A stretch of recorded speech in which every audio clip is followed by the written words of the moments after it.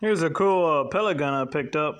It's supposed to be pre-World World War. I guess World War II, I guess. Before that. This is made in Germany.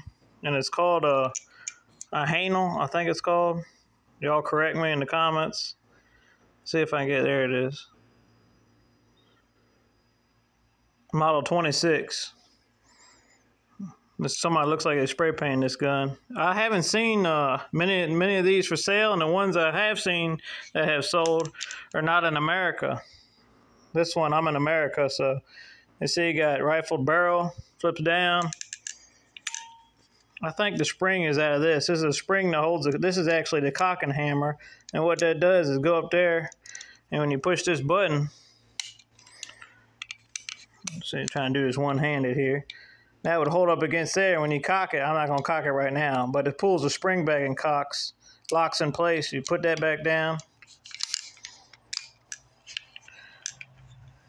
and then you can fire it.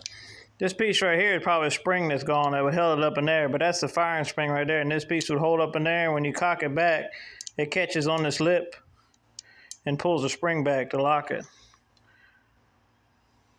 That's just a look at the haenel pellet gun. Anybody ain't got any more information can put them in the comments.